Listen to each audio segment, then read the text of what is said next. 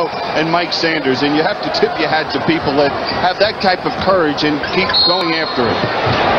Jordan will go to the line as Elo commits the foul. Cleveland a 4-point lead. Jordan in for the left and a foul called.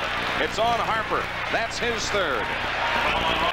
60 shoot. Jordan off to the right. Now takes it across the lane. Shoots it up. Block. Foul called. 3:15 remaining first half. And a foul called on Black Balloons. Knowing that both teams will have to come in. Change of tires, obviously. And Jordan was fouled. That won't count. Shot clock at 5. And the foul called. It's going to be a foul on Sidney Moncrief, we talked about.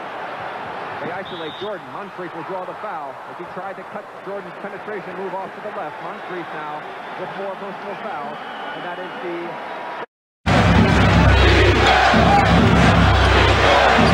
You notice no picks for Jordan. He chooses to go one-on-one and do his thing. Nothing special is set up to help. Absolutely. They're playing purple. When that kind of shot goes down, back up to half court, try one. Heat check.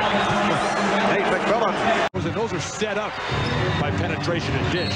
And Jordan met by Hurst. Joe Crawford into by 5. Final seconds of the half. Jordan. And he was tripped up. That won't count. Russell tried to close that baseline. Terrific job. Certainly put together a strong argument for Jerry Sloan. 19 points. Stockton with 12 points. 6 assists. That's it.